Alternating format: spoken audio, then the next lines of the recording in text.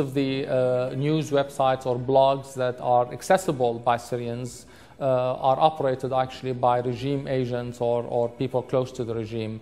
Most independent websites run by dissidents or independent journalists are blocked, and they need and people who want to access them have to use proxy breakers. The current Iranian government is not really an enemy of the internet, and it's not trying to restrict the flow of information into the internet.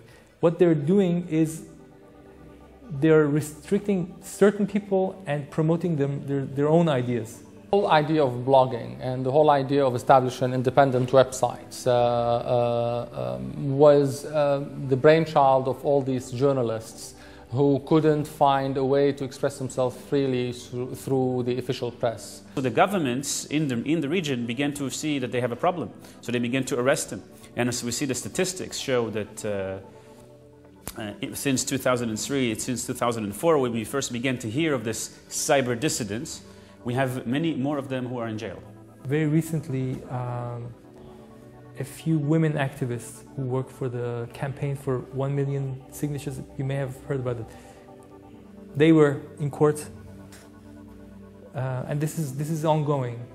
Karim Amir, who is an Egyptian blogger that was arrested 2 years ago, last May there was a demonstration, simultaneous demonstration in 12 different cities around the world to ask for his release. He is a student. He was studied in Egyptian in the university in Cairo, in the Islamic University in Cairo. He wrote a few things criticizing the Muslim establishment and Mubarak, and he was thrown into jail. A lot of the people who were arrested, young people, a couple of years ago were 20-somethings basically. They were arrested for just operating an independent blog, and they were sentenced to 3 to 9 years in prison. I mean, very stiff sentences just for operating an independent blog that was very mildly critical of the government. Just last week, Egypt released Ayman Noor, leader of the Egyptian opposition. There was no reason why he was released, as there was no reason why he was arrested. But there was certainly a lot of public pressure that seems to have helped this.